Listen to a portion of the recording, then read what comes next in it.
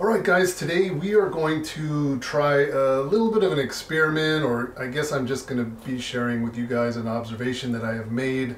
We're going to do a little bit of feeding today. I'm going to caution you, a little bit of live feeding, but for the most part it's just going to be frozen thawed and prey parts and that sort of thing. So if you've ever had an opportunity to speak with me at any of the expos, Ptyas, carinata is one of the things that people always want to talk to me about.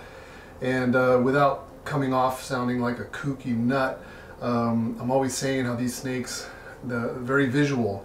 They watch what I'm carrying in my hands. They seem to be able to identify me as opposed to other people. They really act more standoffish when there's other people in here, or more than one or two people in here checking things out. So they're very in tune with their environment. So basically, I'm in here, a lot of these snakes, they are looking at me, at my hands, what I'm doing. Most of them are actually kind of looking at me, but they're not really keyed up. And the reason I believe that is because my hands are empty. So what I'm going to do is I'm going to go outside and I'm going to bring in some chicks and some frog legs, and then let's see if they act any different. So now I'm going to enter the room with some food in my hand. I'm carrying some food, and that's usually when they start kind of like really keying up on me. So these packages of turkey parts, turkey gizzards, hearts and livers and all that kind of good stuff, these snakes really dig it. It's like crack sometimes. They get the smell of this stuff and they really go to town. I really notice a big difference. It's like sharks, and they smell blood, and they really go for it. They want that food. It's a little bit different. They like to eat, and they all have their preferences, although most of the ones that have been here the longest will eat all of the food that I offer, whether it's frog legs, rodents, bird innards, all kinds of stuff. They will eat all of it, but for some reason these innards just really get them going. They will all eat it. So you can see these guys, you know, they will come right out and grab food. Luckily their vision is pretty good, so even though they are in a frenzy, I haven't really had many occasions where, you know, they're chasing after my feet and that sort of things. And like I said, I normally don't lure them, you know, out of the cages like this. So this is one of my breeder females, and I try to focus these food items more so on the females because I'm getting them ready for their breeding season. So I'm trying to really get them pumped up with lots of vitamins and lots of protein and calcium and that sort of thing. So I'm focusing more on the females, giving them more food right now. The females or the males rather, are still being fed, of course, but keeping them a little bit trim. And the females, I want them to all fatten up and be in their prime when I start pairing things. So despite what you might read on Facebook or anything that is coming from Ptyas keepers, there's not a whole lot of us, but there are some out there, and the thing that I'm hearing from a lot of them is that their animals are super shy feeders, and when they finally get to a point where the animal will actually feed in front of them, like that's a big feat. I've been there, I've done that, and these guys now obviously they are to the point where they just eat just like any other snake that's, you know, super hungry, that wants to come out and grab some food. They're not shy feeders. You just need to give them time to settle in and really get dialed in as to your protocol, as to what, you know, how you do your thing, and they start to learn and get used to it. And again, like I'm always saying, you know, I very rarely take any of these snakes out, and I'm wondering if that's what's impeding the progress of getting the snakes dialed in. I feel like these snakes all become handleable on their own schedule.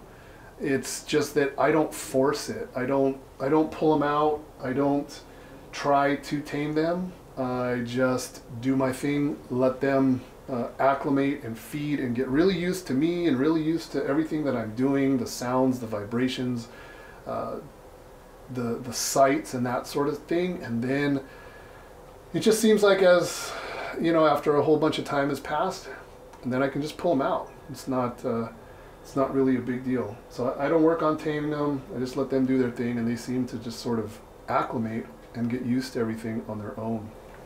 So a really good example of an animal kind of acclimating on its own and not being tamed down would be like this big one here. I haven't had him that long. Taken him out pretty much only on camera. So it hasn't been that many times. You can count the times on your one hand. But there was a time where I would never be able to just reach in here and grab this guy, and he just kind of acclimated on his own. And now he's just kind of tolerant of me, and he's not a problem. He's actually become really cool. I'm still a little bit nervous around this dude, but just because he's so big, but he's just become a really cool animal. I think you could even probably tell if you go back and watch some of the older videos when I've pulled this guy out. He just seems to get more calm and more calm, but it's on his own pace, and it has nothing to do with me pulling him out and handling him, because like I said, I never do it. But he's just, I think he just learns by looking out the glass and seeing me all the time, and just seeing me as no longer a threat.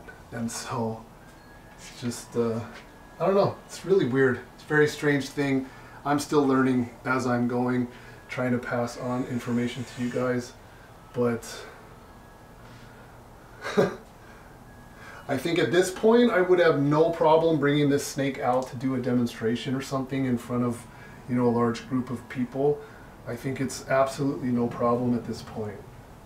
If you asked me that about 2 or 3 months ago, I would have said, yeah, I'm not sure. But as it stands right now, I'm going to say no problem. And he's one of my most impressive ones just due to his size. So anyway, alright you guys, hope you enjoy this. My favorite snakes, obviously, doing work, getting it done.